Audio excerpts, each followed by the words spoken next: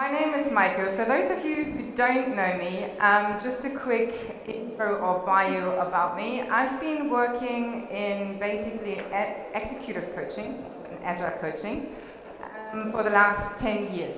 I've worked with teams and organizations to help them with their leadership. Just recently, I trained in agile coaching, in fact, with UST Global, big supporting group here today. So with my experience of the last few years and the coaching clients that I have in leadership entering the agile context, I was wondering, what kind of leadership do we need in an agile context? To start off with, I would like to ask you one question. What do jazz, leadership, and love have in common?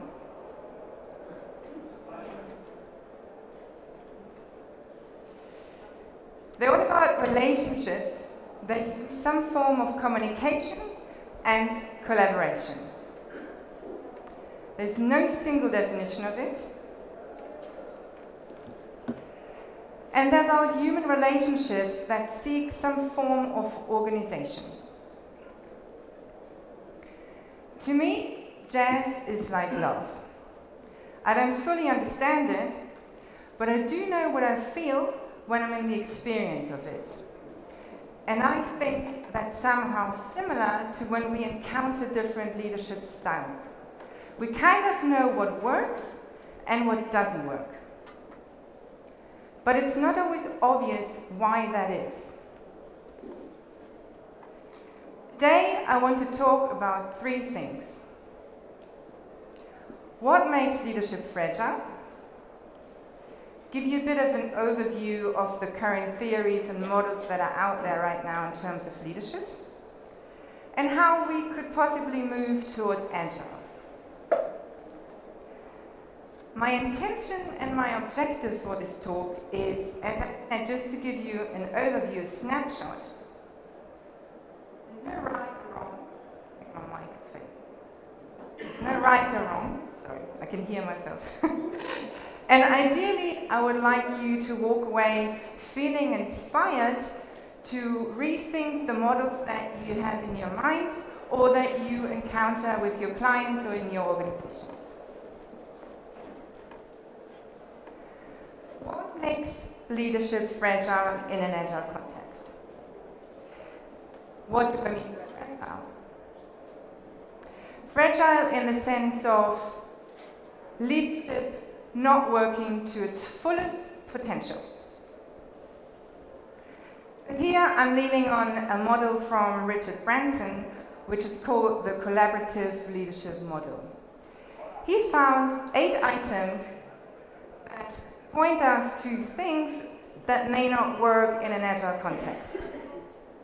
The first one here is believe that power comes from a position of authority. Is it not working? Do I need a hand mic, which I didn't want to have?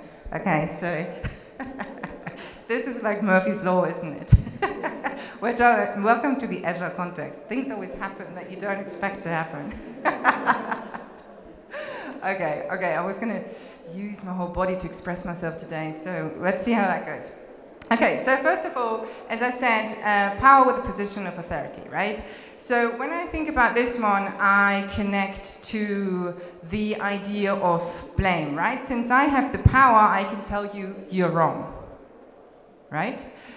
I think this is something like that we've heard quite often in the last few years when we look into the Western media, particularly the United States, because there's a famous statement that says, "You are fired."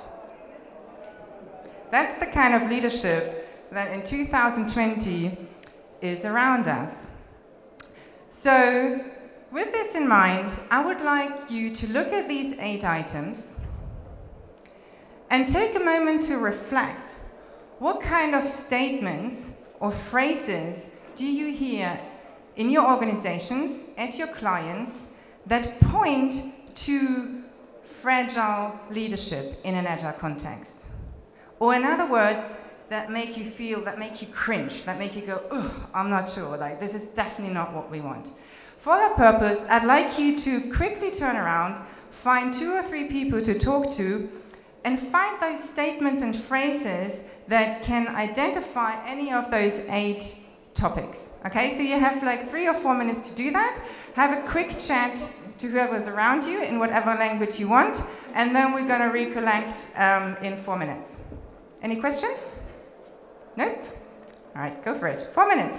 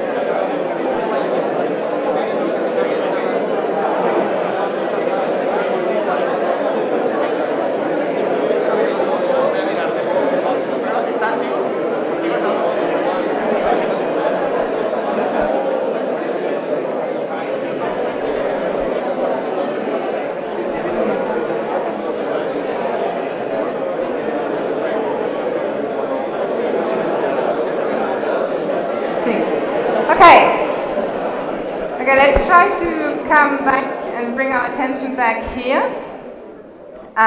Since we now have 2 mics functioning, maybe we can hear from 1 or 2 people only. Try to be concise.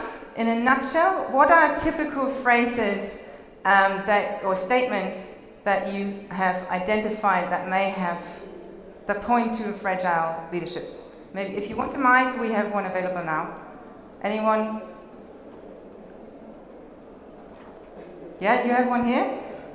Wait, do you want to wait for the mic? Just quickly. No, there are 2, sorry. Well, there you go, you know, adapt and change. No? Yeah. If you don't mind standing up, then we can all appreciate. I'll just scream. All right. Whose responsibility is this? Great. Okay. Excellent. We identify with that. Yeah, we can raise our hands. We can cheer. Okay. Another one. We have one in the front. Well, it was quite related also. It's also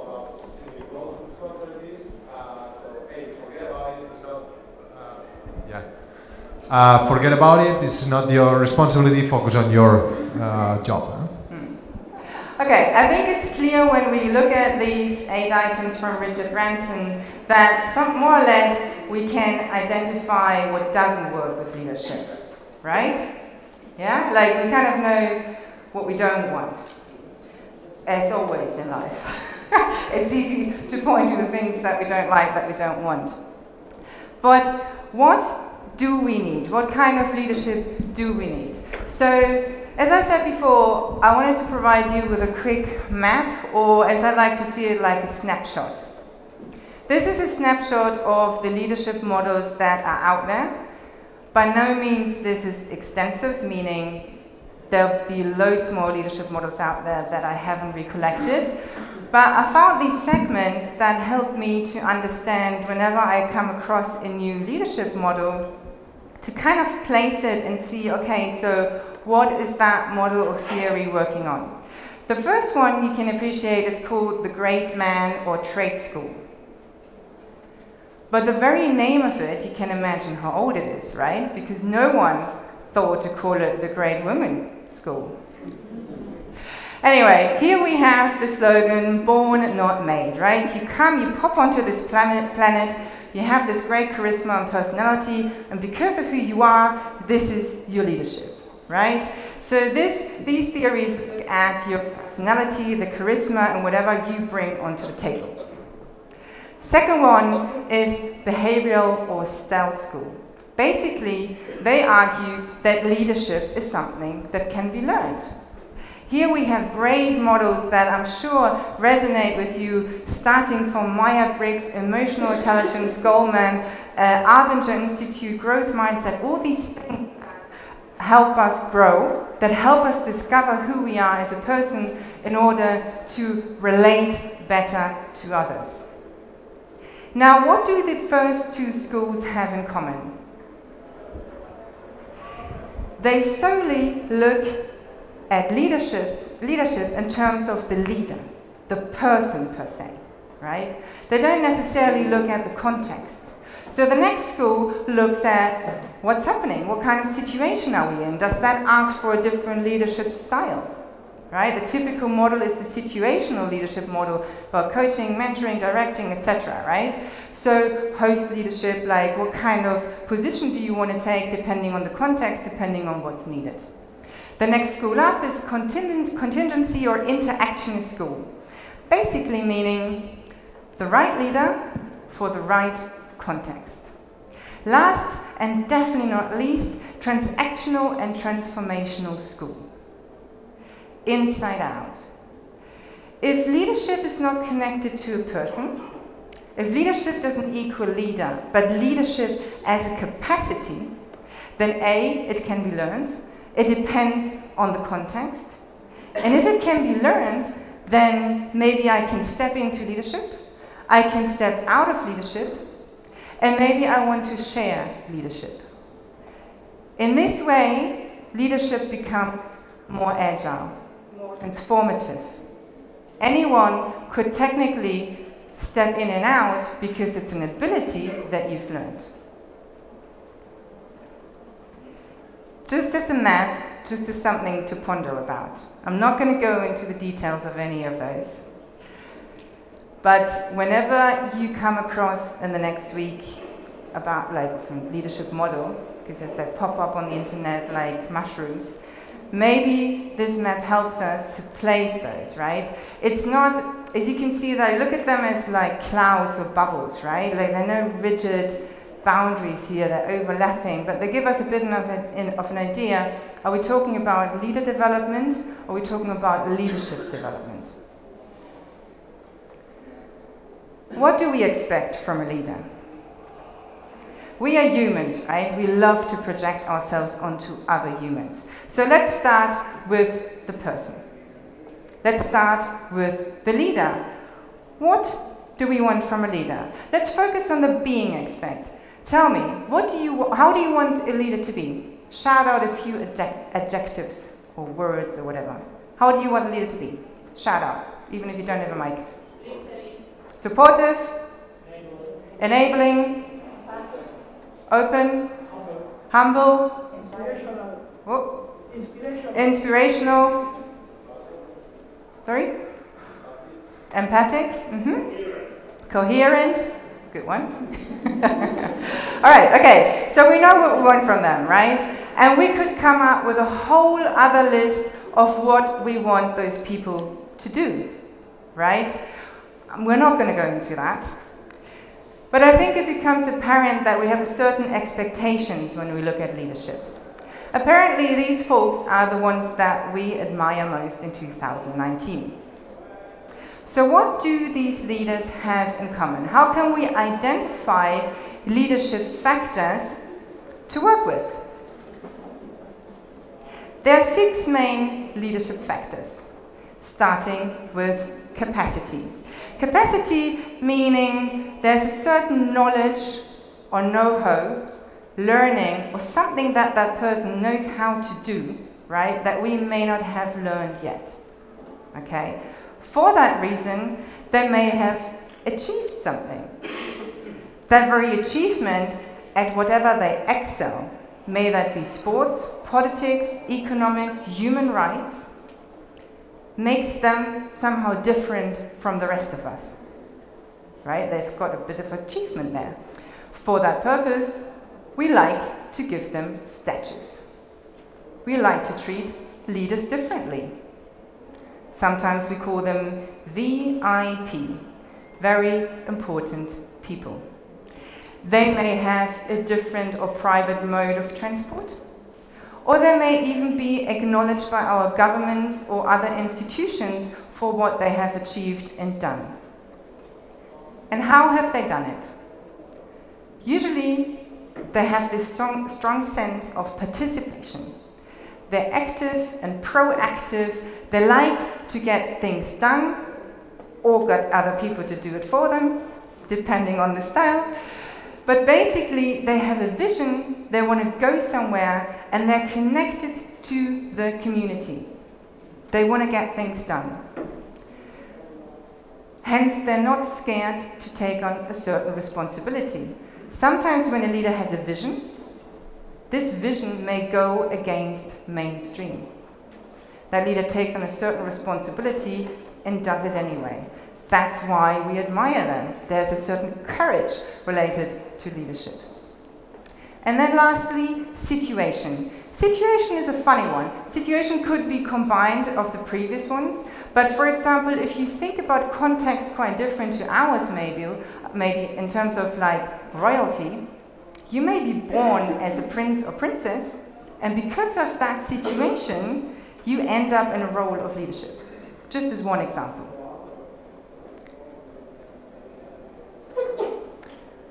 What do we need of leadership in an agile context? We all know about agile. Well, in fact, I think you know more than I do. But from what I understood, we want teams to be autonomous, self-organized. We want them to take ownership as a person, and at the same time, communicate and collaborate. There are no mistakes, just learnings. That's our motto. Feedback loops, and so on. So I thought, okay, if this is what agility is all about, what if we apply that to leadership? And here are some steps that may work for us. Okay, first one up. Take turns in leading. If leadership is an ability, a capacity that we can learn and that can be shared, we can all take turns in leading. We can step into it and out of it, depending on the context and depending on the people that surround us. Number 2, learn how to listen and how to project your ideas. Now, learn how to listen is not just to listen to what's being said, but also what's behind it, to get the message. And how to not just say what you want, but actually project your ideas. Remember, leadership is about influencing people. Third, adapt and adapt your plan, right? What happened with the Maike? You kind of have to adjust, improvise, and adapt. In the context of leadership, that is easier said than done. But I do have a positive example from one of my recent clients from actually 2 years ago, which was way before I stepped into the Agile community, and who is someone that I highly admire. She founded a company in Barcelona, producing like cosmetic products, high-end cosmetic products that you can't get over the counter. Basically, it's a global distribution network for surgeons, etc., right? So the team in Barcelona is actually quite small. There are only like 12 people, I think. And when I came in there and they asked me for some team building and whatnot, I actually thought, you guys don't need me. They're doing great. You know, they had this great vibe. In fact, they had this look at Ryanair, and they even had this bell, and they go ding, ding, ding, ding, ding. Every time something great happened, they were into celebration mode, whatnot. So it was this context of having this great team, the right people at the right time, and an amazing team spirit. But success was on the way. The team needed to extend. They needed more people. So it was kind of a situation where she went, okay, do I choose that person? Or do I let my team choose that person? And that for me was the most inspiring story from the last few years in terms of leadership, how someone not necessarily knowing anything about agility learns quickly how to adapt to the situation and goes, okay, this is more important than my leadership. Number 4, empower vulnerability and learning. Now, when it comes to learning, I always imagine, I have this fantasy about the Agile community that we kind of like learning, right? We like go to these coach camps and, I don't know, we like to iterate, we have reviews and retros, and we like to collect the data, and then on that data kind of take our learnings, right? For that, I have a recent example of a client who works in a company that is really traditional. They've been around for more than 100 years in the chemical sector. So just to give you an idea, it's like the kind of managers that kind of start in the company when they're like in their early 20s or early 30s. And like basically all their life, they work in this one company and they work their way up, right? A very traditional company. I did an executive coaching session with her, like a process rather. And in one of them, I only mentioned Agile. We didn't really have time to get into it. In the next coaching session, she's like, Maike, come to my office. So she had this whole board there, like a whiteboard, where she wrote down all the actions of her team. This is a team in the finance department, right? So you can imagine like gritty, nitty details, loads of pressure, loads of deadlines, right? And she was micromanaging her team. So she decided to look it up for herself, to get the learning out of the internet, basically, and directly apply it. Okay, fair enough, she didn't use any post-its. But she wrote everything that she had to do with her team. She had, I think, weeklies, maybe they weren't dailies, but she started to iterate, to visualize the workflow, and to have a conversation with her team rather than telling them what to do. For me, an excellent example when it comes to this step of learning and applying it directly as a leader, as a manager. Now, vulnerability is kind of different, right? Empowering vulnerability has a lot to do with the 360 leadership idea, right? Of all of us stepping in and out of leadership. Because when you think back about leaders that you've met, the ones that kind of stand out for you may be ones that you would maybe these are my words, but maybe we could call them like they have an authentic leadership style. When we are being authentic, usually we're showing some form of vulnerability. Now, my dad here would highly disagree, right? Born in the 50s, his leadership idea is, no, there is no way. You need to know your stuff, and you can't show any vulnerability. Because you're in front of people, you're leading a company, right? Like, you can't show any vulnerability. So for me, stepping into this agile world and having this background of my dad, who comes from a different background, having his own company, always raises the question of, these people are around us. I have a lot of dads and mothers of that kind at work, right, that have been taught that this is the right way to do. You can't show vulnerability in front of people. So knowing this, that these could be steps to move towards Agile, the question is, how do we do it?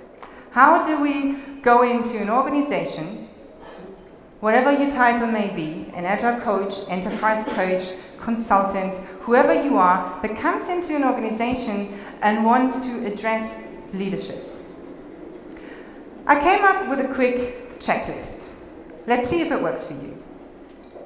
First of all, in every organization, we have a person or even a leadership team, right? So when we look at leadership again in terms of the leader, we will want to look at what's behind it, what's in their minds, right? The typical coaching aspects of looking at the values, beliefs, fears, and most importantly, as has been said before, the coherence between doing and being. That's something to look out for. Secondly, when we come into an organization, we want to have a look at the relationships, right? We have this leader or the leadership team, they're doing their stuff, and they are in a relationship with other people, with their teams, teams of teams, even the whole organization, if you want. Now here, we want to have a look at a few aspects. For example, the Agile concept, the right people at the right time. What does that mean? Do they have the right level of competency? Do they have access to information? Now this is a big one, isn't it? Because when access to information and competence meet, people are able to make coherent decisions. This is a crucial point to look at in our clients and organizations. Last but not least, let's think global. Most of our companies are big, right? The organizations that we work for or that we work with are maybe more than one company, they're a group, etc., right? It's a massive system that we're talking about. They may be in different markets. System here can be understood on all different levels. It could be a cultural system, it could be a human system of who we have in there, economic, political, you name it. The only thing I'm pointing to in this checklist is to be aware that you can't just apply any kind of leadership theory or model to any kind of system. If you don't understand the system that you're dealing with and just do whatever you think is right, because you like, I don't know, agile leadership, for example, or the host leadership, or whatever it is, right? And you haven't analyzed the system yet, I can assure you, you're going to hit a brick wall. So, how do we do all this? Okay, so we know what agility is, we know what we expect from a leader, we have a bit of a checklist, right? What do we do with this? I encourage you to really connect and listen in. If leadership is about a person in the first instance, if leader development is what we're looking for, then leader development equals self-development. In other words, if you walk into a company as a consultant for this matter, and you want to help a leader, you can only take that leader as far as you have gone yourself. So my message for you today is work on yourself. Look at all the amazing models that we have out there in terms of behavioral leadership and get to know yourself. How do you relate with others? How do you exercise your own leadership? When do you step up and when do you pull back? What's your style? What are your strengths? From that, with empathy, you can understand what's happening to the leader. And from that, you can co-create and help and step in. So work on yourself first. The next one is about the we. This is probably my favorite one. This is about the relationship that we create with others. This is about the identity of who we are as a team, right? For whatever that means. And coming into the Agile context, for me it was interesting to observe. What I found personally was that, okay, we work in an organization sometimes that started with Agile. We're kind of like coaching in this, I would call it like this Agile bubble, right? Like we have loads of teams, they're doing Agile, they kind of get it, they use post-its, they do their stuff, right? Maybe it's not perfect, but they get it, right? They're doing Agile. And with that comes this sense of an Agile identity, right? We're in this bubble, this Agile bubble that creates a we, which in itself is great. Like this is what we want. We want a spirit of this is we rather than the silo thinking, right? What we all want to inhibit. But at the same time, it raises a question. This cloud of we, when do you hit the frontier? When do you hit, like when does that stop? That's something interesting to look at. If you have an Agile bubble, and it has frontiers, whatever is outside of that frontier isn't part of that we. So we need to ask ourselves in the organizations, when it comes to leadership, what kind of we do we want? Do we want to include other departments? Do we want to include other organizations that may be part of the group? Do we want to include our partners even? What kind of we do we want to exercise in terms of leadership? I can tell you from personal experience that I had the privilege to work with a global fashion brand in the last 1.5 years. A brand that has products on all continents, maybe not all of the countries, but most of the hot countries, I would say. And basically, we had the privilege to coach the leadership team for 1.5 years. We did the whole team analysis, the 5 dysfunctions of the team, etc. You know, like you look at the team, how they communicate, etc. And then we found out there's no identity, no spirit of the bigger we on the global leadership team. We were all like, oh my God, like it was like so obvious that that was wrong, and it took us a while to get there. That insight changed the whole team dynamic around. That was the strongest part that everyone took away from the leadership development, to connect to the bigger we, and who are we? Who do we want to project to the world, since we have a product that is global? I encourage you to think beyond. Think global. Think system. Whatever that means. Speak up if you have to, or shut up. Fail or improvise. Lean into your teams, lean into other people, lean into other styles of leadership, or take over. Do what feels right. In other words, stop talking, start listening.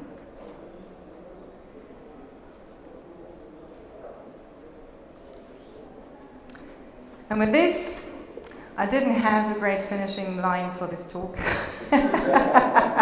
It just didn't emerge out of the system. I'd like to maybe open a discussion and have a bit of a longer Q&A and see how this landed for you, and maybe have a Q&A or discussion or whatever feels like for the remaining minutes that we have. Why didn't this just land like a bomb on you? Okay, can we have a mic? Sorry, don't know where. Do we have someone? Hello, do we have a mic? Maybe you just have to stand up and project your voice into the audience. Hi there. My question is, I love all the but the point is how you get the management team to want to work with you as a coach. How do you want them to work with you? Yeah. Well, are you there already or are you not there? Think about the system. Where are you? Are you already part of the system? Have they already called you and you're there? Or you just project your ideas and like, I really want to work with that client? No, it's like more like, that's weird. Hearing me through. It was kind of, okay, you are there because the organization says that we have to have an Agile coach, you know? So you are just there. This is a piece of the organization you should have, because everyone has one. It's like, okay, everybody has a doll, so you are an Agile coach, so we should have one in our area. I have this kind of feeling. Okay, so typical situation where we're being obliged to do something that no one has asked for, right? Is that what we're talking about? Okay, so that happens quite often. In fact, I can relate that maybe to my executive coaching experience, because usually it's HR that decides, okay, that person needs some coaching. So it's great, so you get this client, you know, and he or she comes and they're like, well, I'm here and I'm supposed to do some executive coaching, which is a similar situation maybe. So the way I deal with that is like connecting to the needs. I'm a strong believer that if we connect to our own needs and we identify the needs of the other, in this case our client, we can help, or I don't know, whatever the word is, right? Like helping is a strong word, but we can intervene with our client in a way that they get value out of it. But for that purpose, we need to find a little bit of curiosity in us. You know, we need to be curious about, okay, so I understand the situation. Okay, this goes back to the system, right? Like, the system has decided, okay, you're there, right? Like, you're that Agile coach and you have to do this, and we all have to do this.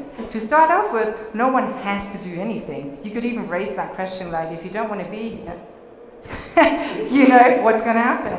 Like, you know, I've got a provocative style when it comes to coaching, and anyone who knows me. So I would provoke the system and see what happens, right? But I don't know, we can also hear from other ideas. I mean, I'm not the master of anyone. If anyone wants to chip in an idea here with that situation, because maybe more people can identify with it. Yeah, do you want to say something? Do you need a mic? We're going to make Alvaro sweat today. Hey, I don't have a magic recipe for you, right? But I'm thinking, it connects to something that you said, that you need to understand how can you help other people, or how can you solve problems that are affecting them, and how can you relate to them, right? So I'm sure that like the group of managers, or these leaders, there is something that is bothering them. There is something that they want to solve. There is something that they need help with that is not running very well, right? You need to find out what is that thing, and try to attack it from a perspective of how can I bring value to solve this problem that either you're not aware of, or that you're aware of but nobody is acting toward it. Yeah. I mean, for me, this is my checklist, right? Like, we need to find out where we put, I don't know how to say that in English now, la palanca, like where do you want to start? How do you say that? The lever. Sorry about that. That happens in a Spanish context. So where do we want to start, right? We need to analyze what's going on. Are we talking about the system? Is it maybe the leader, or I don't know, whoever was being put in charge of this agile transformation that needs to be looked at? And are we saying we're doing agile, but we're actually pushing, and we're doing anything that isn't actually agile? Then that's also something to look at. But how do we look at it? Well, that depends, right? Like, we can't put those people in a situation of vulnerability, because that's not something that they like or honor, right? That was a fear we had about the vulnerability. That's not easy to do. I mean, in fact, I don't even find it very easy to be vulnerable in front of people. And I've done like 4 years of Gestalt therapy, and I don't know, 10 years of coaching, and it's still like, like I wasn't brought up like this. You can't be vulnerable in front of people. So where we start depends on the situation. That's why I thought this checklist could help us. Do we want to look at the leader? Is there a message there? Are there fears, beliefs that that person has that I may have to address on a one-to-one? You know? Is there something I want to talk to about the teams? Okay, if the teams are being put in a situation of obligation, then maybe that's something that we can talk about in a retro. Right? We can voice that, because think about the system. The system always has a voice, and it will become apparent. So my opinion is just address it. Address the voice of a system in a retrospective. That's what I would do. Do you have any more questions or ideas? Jordi in the back. Here we go. Run, run, run. There's a German movie called Run Lola Run. We can call it Alvaro. Run Alvaro Run. Thank you. Thank you very much, Maike. It was a wonderful presentation. My question would be rather kind of thought process, which is, don't you get the feeling with all your leadership background, then all of us Agilists, when we focus on, yeah, I know about leadership, management 3.0 and Agile leadership, don't you get the feeling that we are a little bit imposters? Thank you. Well, I mean, I don't think it has anything to do with the Agile community, but I think, and this is now my personal opinion, from the brief experience that I've had, but it also relates to the executive coaching world actually, is that, and this may not go for everyone, but I feel sometimes we're like junkies when it comes to learning, right? Like more. Like we want more courses and more certificates and more, you know? So we feed our cognitive level a lot. So I haven't talked about this today at all, but if we want coherence, it's not just being and doing, but it's also the coherence between what we think and what we feel and how we express that in the world. So if we are only on a stance on the level of a cognitive level where we have all these certifications and learnings and whatnot, but as I said before, you haven't walked the talk, then that will limit how much impact you can have on people. Because as someone said to me recently, you don't remember people by what they have said or done. You remember people by how they have made you feel. And with that, looking at Alvaro, I think I have to conclude. So thank you very much for your attention. And,